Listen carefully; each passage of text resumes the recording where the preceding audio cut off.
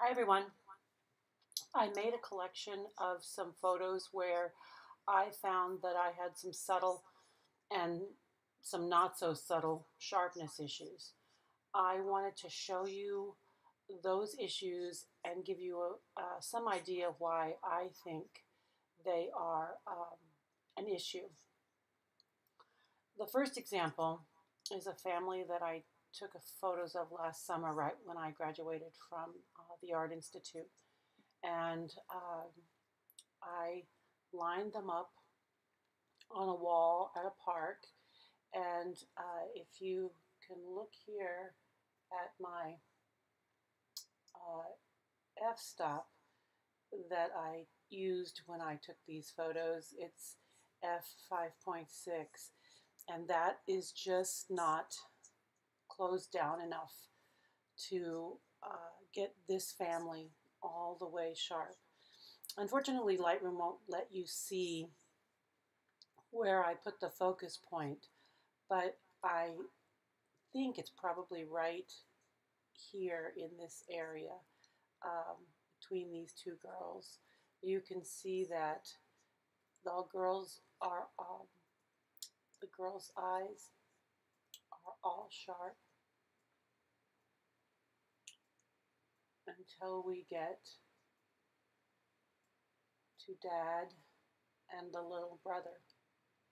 And 5.6 just won't allow me to get the sharpness there that I need for that photo. So that's what I think in terms of this photo that the issue is. The shutter speed was fast enough. The ISO is 800. So one that I could have fixed this little bit of graininess if I needed to, if I'd wanted to make this photo work for us. But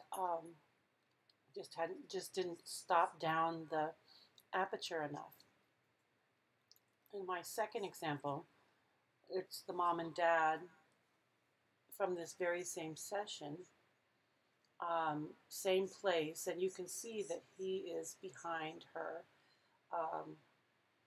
Probably should have brought his head forward a little more so that they were on the same plane, but I just sometimes like to have them on a different plane.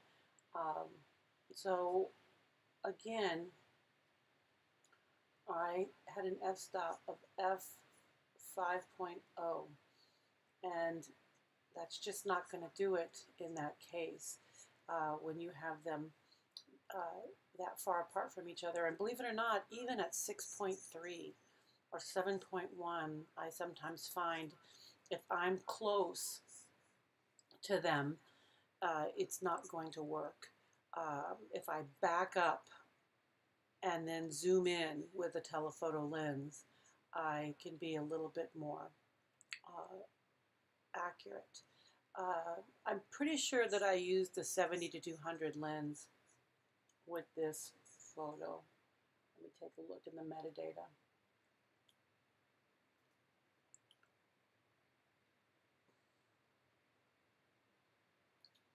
Let's see. Nope, it was the 24 to 70. I was wrong. But you can see that the focus was on his eyes, and hers are totally out of focus. So I just let that focus point fall to him, and maybe if I put it right in between here, that might have worked. But my thought is that I probably put it right here on his eye and got his eye in focus, but not hers.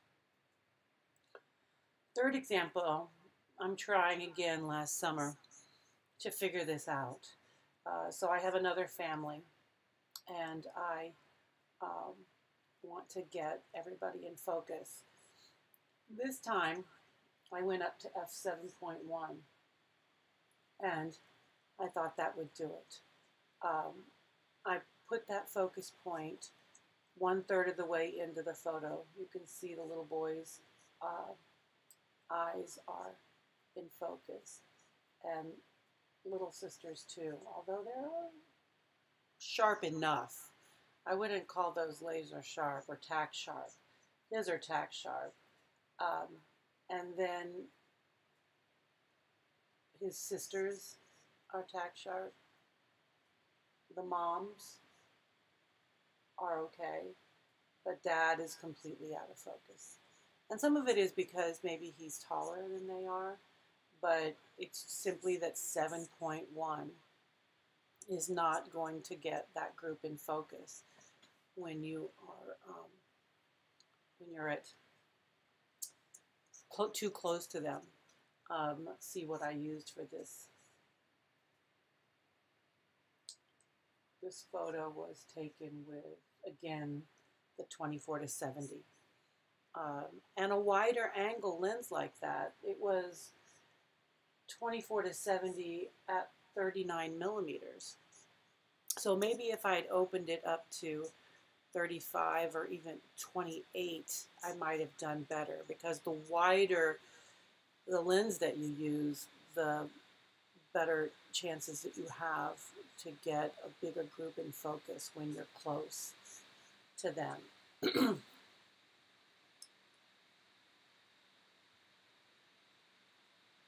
This photo was also taken last summer, and you notice the difference between the puppy's head and my niece's head.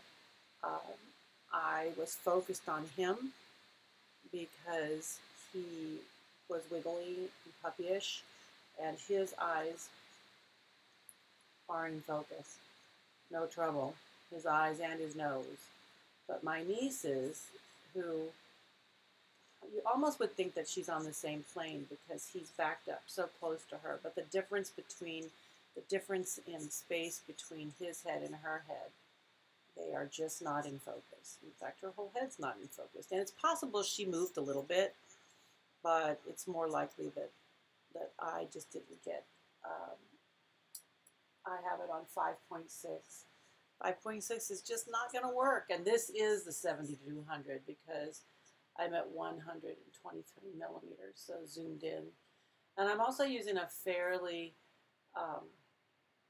high ISO. I think that is because I first took pictures of him running around, moving all over the place. And so I probably didn't change it when I sat them down. And maybe if I had made the ISO lower, you know, that would have helped some too. But honestly, when you think to yourself that you have a shutter speed of 1/640th, that you would be able to get both those people, the people and the puppy, together in focus, you should.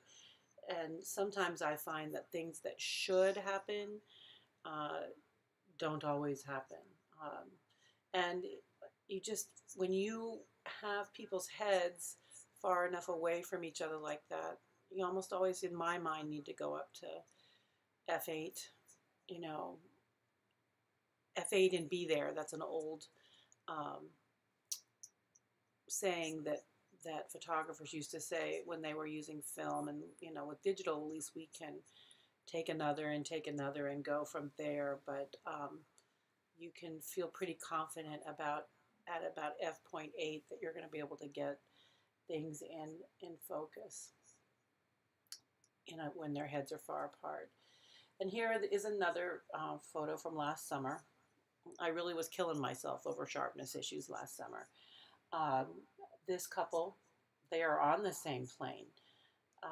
Husband is a little bit taller than the wife, but again, I'm at f5.6, which is always problematic for me with two people. I'm using the 70-200 lens. I'm at 142 millimeters, and I have ISO 100, and my shutter speed is 1/125th.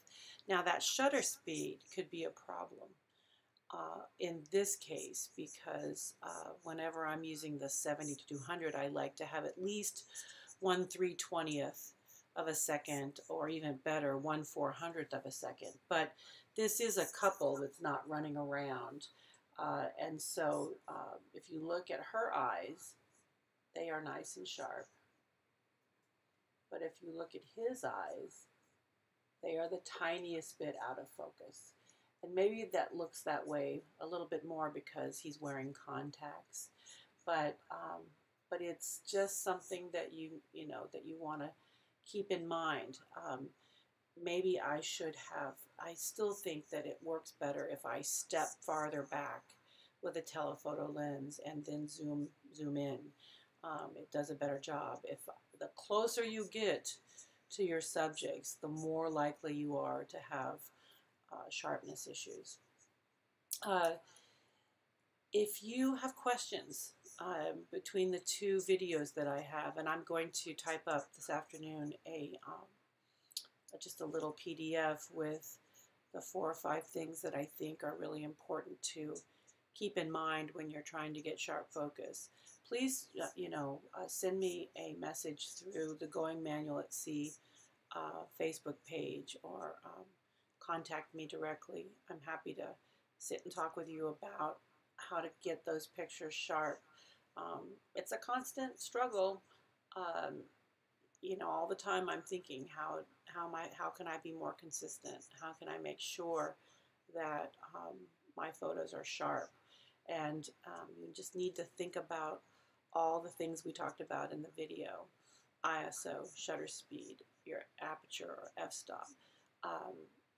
Maybe go to back button focusing so that you're using your thumb to focus and your index finger to expose the photo. Think about exposure. Photos that are properly exposed, if you see like where you go from one end of the histogram to the other, those will generally be a little easier to at least fix or to sharpen a bit in post. And we didn't talk about that at all, about sharpening your photos. I'm not great at that. I tend to go with what I have normally, but you can improve the sharpness by some sharpening techniques in Lightroom and Photoshop. And then the other thing is just to consider your subjects. Are you doing a still life? You're going to have a lot better success than you are if you're taking photos at the Kentucky Derby, or of wildlife in Africa, or of a 2-year-old, which I did today.